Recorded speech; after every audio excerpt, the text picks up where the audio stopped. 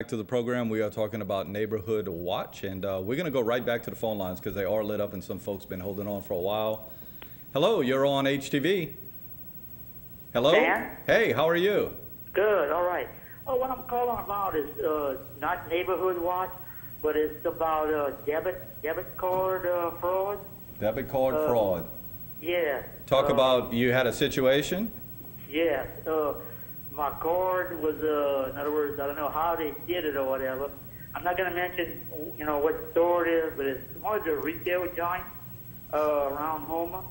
And for some kind of way, they got my card, and they were using it all over the United States. Now, they actually had your physical card, or they had the number on your card? We don't know yet. We're still in the process. But you don't have your card in your possession? Yes, I have the card in my possession. Oh. Well, so I don't know how they did it, if they took the number or what, whatever.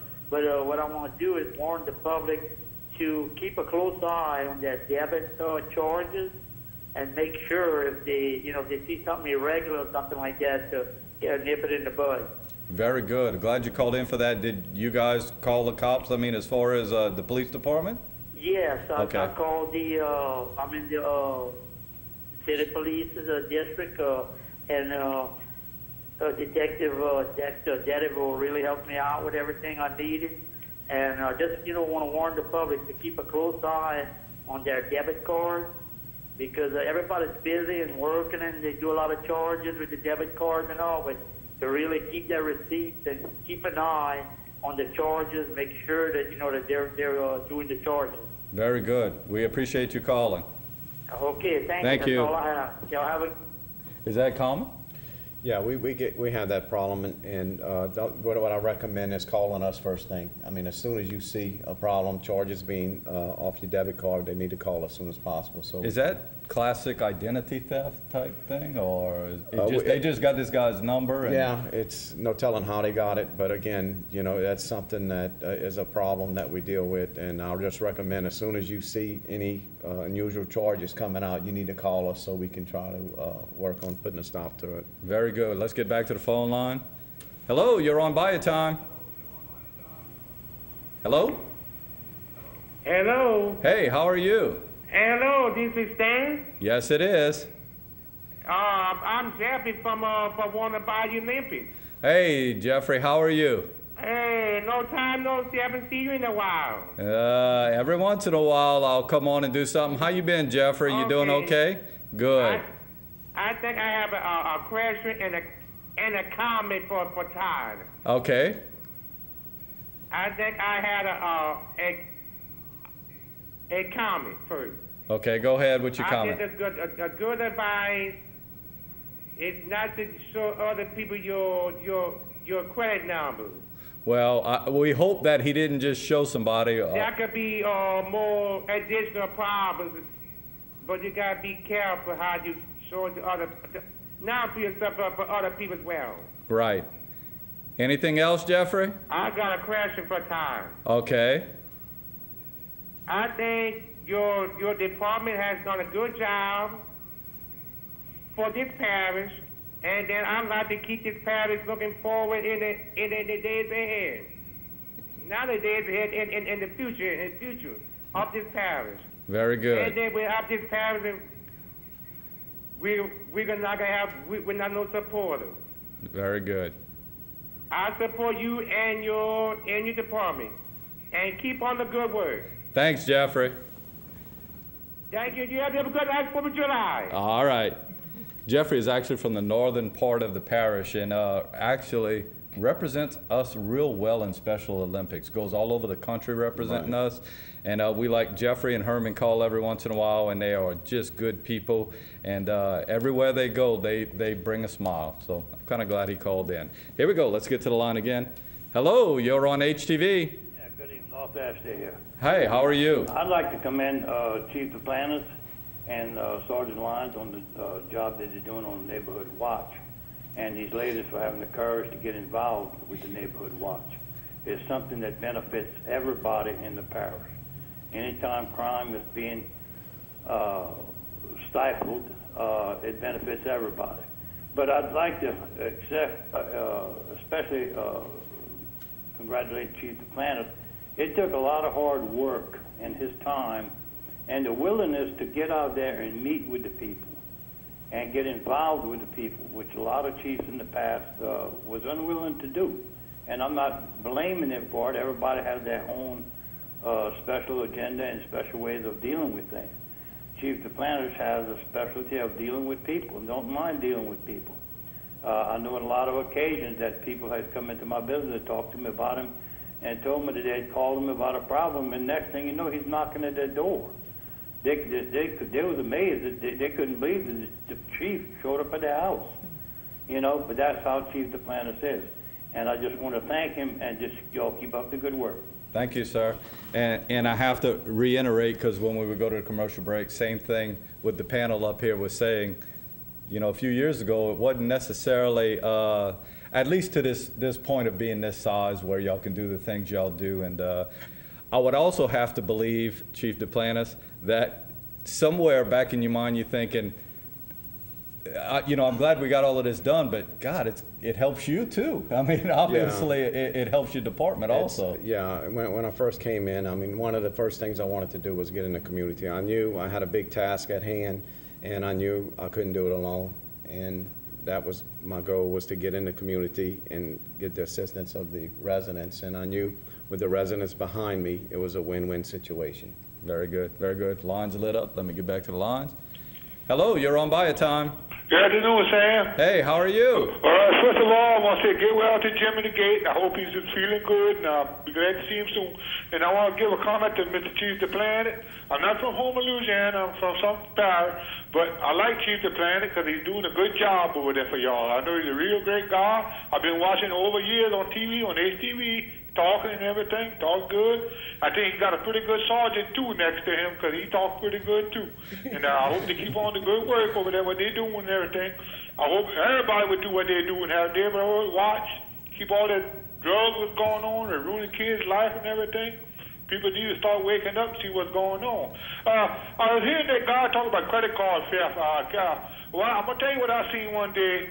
I was at Walmart, me and my wife were buying groceries. And they had this lady in front of us, and they had another colored guy in back of the lady. And the lady was taking a credit card out, and I seen the other guy, he pulled a cell phone out, he put it on, he put it over the lady's shoulder.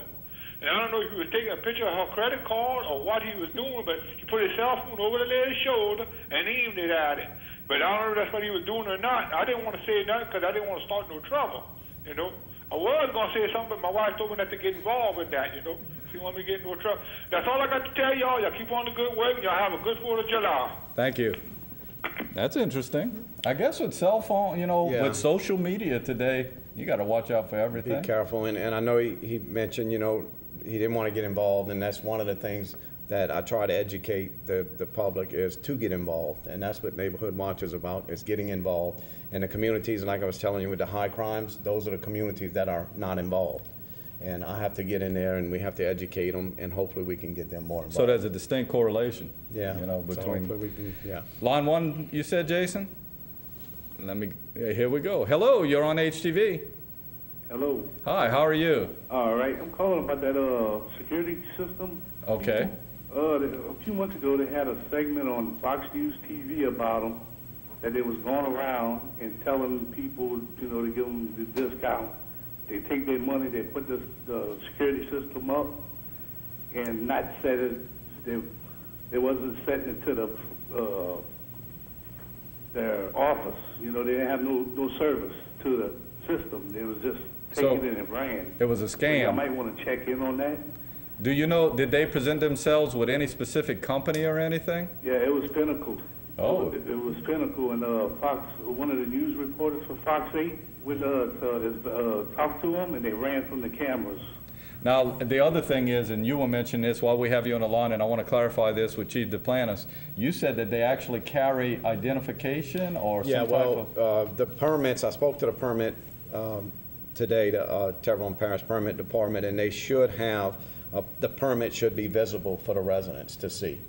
But again, you know, I mean, I would encourage, I mean, somebody come knock at your door, I don't encourage, you know, call the police, because I really don't encourage entertain anybody coming to knock at your door trying to sell you stuff. Right. I just don't like it. Right. That's a good point you bring up, and I got to tell you, being in that situation just a couple of months ago, I've learned a lesson. I've really learned a lesson. Thanks for calling. All right. Thank you. I'm just saying, just check in on it. You might want to call Fox 8. Thank you. Okay, thank you. My situation was, and we were talking a little bit about this off air. It was a young college guy who came and knocked on the door. He did not have any identification. He was a very polite young man, but he mentioned to me every falsehood that you mentioned a little bit earlier. So he never came back around, so I assume he probably didn't have any kind of permission to be where he was at. Now, we are at the process. Like I said, I did research. I do have some numbers. We do have a detective on it that is assigned to contact these companies, and hopefully we can put a stop to these people that are giving false information to the residents. Very good. I'd like to thank all of you for coming on, because it was very eye-opening to me, and I'm sure to the viewers out there. And one more time, the Wright Avenue area is meeting at Maple Park on August 2nd. At Maple Avenue, I'm sorry. But is it called Maple Park? Maple Avenue Park, I think is the... Okay. And actually, I know right where it's at, so that's actually a good place to meet. Your meeting time is?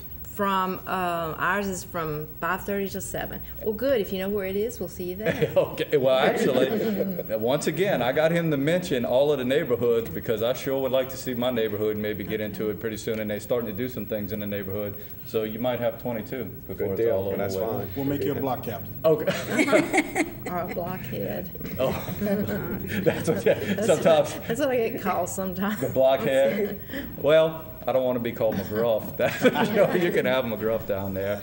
Ashley, y'all are meeting at Dumas, which is very easy as far as right there. Again, August 2nd, and is it the same time? Ours is 5:30 to 7. 5:30 to 7. And there's a pretty good chance that all of Houma will have something going on. Oh, yeah, it's going to be that very night. busy during them times. From 4 o'clock to about 7, 8 o'clock, we're going to be very busy. Very good. And I just want to add that Bayou Towers, they aren't able to get out, of course, most of them. Their event's going to be held at the Bayou Towers. It starts at 4:30. It'll be the first group that we visit. They're usually the first one to start their festivities. We'll be there for 4:30, and like I said, we'll make our rounds with 36 officers that we have assigned to it. Very good. And I do want to mention this before we go off air, www.homapd.com. Because I got to tell you, there's tons of very good information, and there are links to the parish site and everything. Correct. So if you want to find out, you can actually find out more about the National Night Out there. Correct. We actually just put that link on our website a couple of weeks ago. Miss Munson made that suggestion, and we did it. Very good. And what we'll do is we'll hold on to those graphics for when your groups meet, as far as that night and where you're meeting at. But if any of the other neighborhoods want us to put out where they'll be meeting, sure. we'll certainly do that. I'll get them to you. Very good. Very good. Thank you guys for coming up. It was a pleasure to meet all of you. Going to take a commercial break. When we come back, we're going to have my good friend Justin Verdin up. He's going to be talking about a promotion he has going on at the beginning of July. We'll do that after this break.